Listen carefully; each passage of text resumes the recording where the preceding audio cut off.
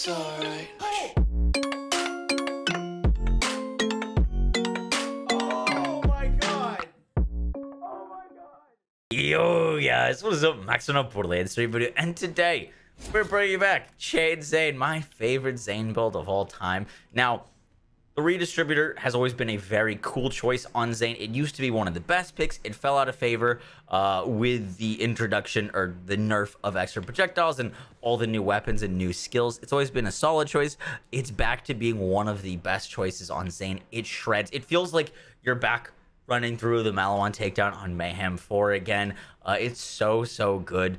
Now, if you guys did not know, the redistributor got a 160% damage buff, which is allowing this to be so good. Lastly, the last time we made Zane, a lot of things were different. Zane didn't have a fourth skill tree. We have a lot of new weapons. We have a lot of new artifacts, shields. So I will be updating it for 2021 Zane to make it relevant to the game and its difficulty now. I hope you guys enjoy the video. If you do, be sure to drop a like, comment, and subscribe. And with that, guys, let's get right into it. All right, guys, so for this video, we're going to talk about the gear first, and then we'll go into the skill tree. Now, before we go over anything, you need to understand the mechanics of how this build works. Most of you already know this, but to put it simply, barrier gives us amp shots when we shoot through it. The redistributor chains when the shots are amped. Because we're shooting through the barrier, every single shot is amped, turning the redistributor into a mobbing machine. Now, even with its buff of 160% damage increase, it's still not great at single target. It's not bad at it, but using something like a light show will just be best for your single target damage, and then use the redistributor whenever you have multiple enemies around to kill, because those amp shots will just do ridiculous damage. Now, for the redistributor, because we're not using Sentinel Cryo anymore, because if you use Sentinel Cryo, you can't spam ASCs, and ASC spam is way better with the Mantis Cannon. We're going to swap to next to mags on our redistributors. All your redistributors should be next to mags. It's just the best you can rock with. And the God Roll is a Cryo redistributor with next to mags radiation. I was not able to get a Cryo one to drop for me from Wotan, but Cryo with next to mags radiation, the reason that's better than what I have right now is because Cryo will drop with a higher base damage than radiation can drop with. So Cryo next to max radiation is what you're going to be looking out for. That combo, Cryo and Rad, is very strong. The other weapons that you can use are like literally anything. This build is just all around pretty good. The Reflex got a 31% buff. That's really fun. The Light Show, always be strong. The multi-tap with its 175% damage buff is really good. And then the Kibsworth, also good. I don't have a good anoint on this, but Kibsworth is also really strong. But this is a redistributor build. This is the build you should use the redistributor on.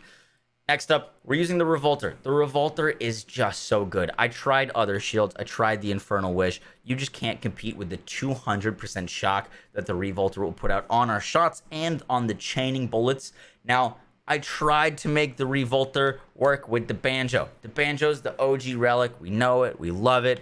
The Revolter does give damage to the Banjo.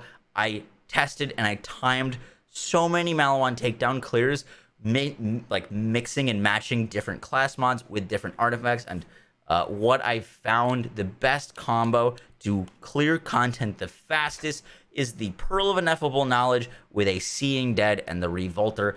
I used the Anti-Freeze, I used the Spy, I used the Hustler class mod, I used the Conductor, and I used the Execute, and I mixed them with the Pearl of Ineffable Knowledge, with the Electric Banjo, with a Hyperion Company Man, and an Icebreaker Victory Rush, and the fastest clear time was Seeing Dead with Pearl of Ineffable Knowledge. Now, you and I both know that Pearl is not good on Zane, air quotes, because it's more gun damage. Zane doesn't need more gun damage. What the Pearl comes with that's actually really good is a 16% multiplicative damage increase from this initial stacking. It's 90% damage plus 16% multiplicative damage increase that is active as long as you're basically shooting, because you'll get those stacks so quickly. And that consistent 16% multiplicative damage increase is what allowed me to clear content faster. Yes, a Icebreaker Victory Rush when things are frozen and when you kill a badass is going to be way better than a Pearl of Ineffable Knowledge, because you're going to get that 18% V1 plus that 42% V2. Icebreaker Victory Rush, if you can get a really good one, is technically should be better. I just found my clears with the Pearl of Ineffable Knowledge were better because it's more consistent. And then Hyperion Company main, if you can get a God roll. This one's pretty freaking well rolled. It still couldn't keep up quite with speed with the Pearl of Ineffable Knowledge, but a Hyperion Company man would also be good. The 16% multiplicative damage increase at all times on the Pearl is just very consistent and very strong. And then I'm using an It's Piss with Incendiary.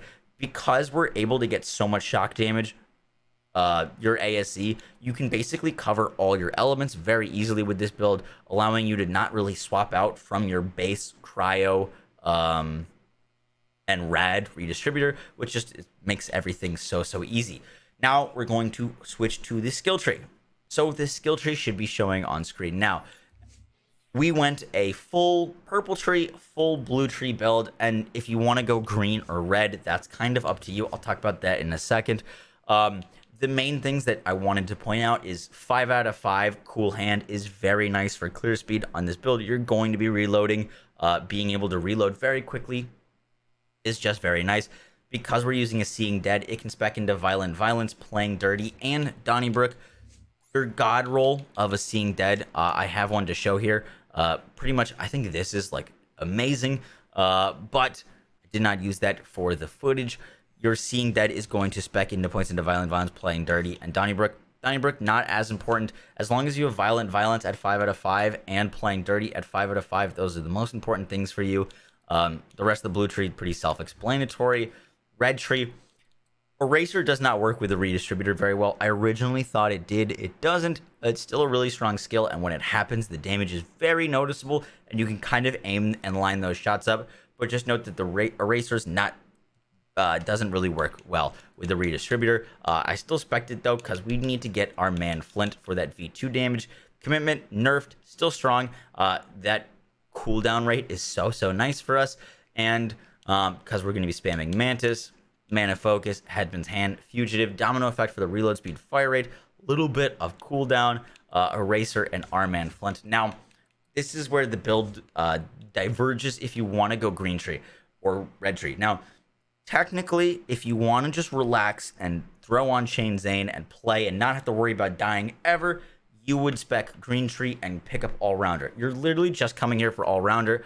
With the Seeing Dead, you'll never drop your actual barrier, and having the dome around you just helps your survivability so much. Now, I wasn't dying with a red tree spec, and that's why I decided on red tree, because in our time testing, red tree cleared faster than green tree just because you get Premunitus. You're going to get borrowed time for that extra keep up. You're going to get duct tape mod for that immunity, and then a hefty chunk of damage from Donnybrook. However, all-rounder is just nice and convenient to have. It's really just totally up to you guys what you want. I do think that red tree is a better decision, but it's definitely not the easier decision if you're dying. Spec green tree. And yeah, guys, that's kind of it for the build. It's Chain Zane. You use a redistributor, you throw down your barrier, you shoot Mantis, and you run around. Our fire rate's ridiculous. We have so much damage. By the way, if you did not know, the Revolter also gives you fire rate when you activate it. So that's why our fire rate is even crazier on this build. Make sure you're aiming down sights. That's kind of a new thing with Chain Zane. Just for that R-Man Flint V2 is going to be affecting your chains on your weapons and on chains between enemies, giving it this extra damage, which is really nice to have. And yeah, guys, that is it for the video. The save file for this build will be in the Discord if you guys want to check it out and run it. The redistributor drops from Wotan and the Malawan takedown. I hope you guys enjoyed it. If you did, be sure to drop a like, comment, and subscribe, and I'll catch y'all in the next one. Take care, guys. Peace.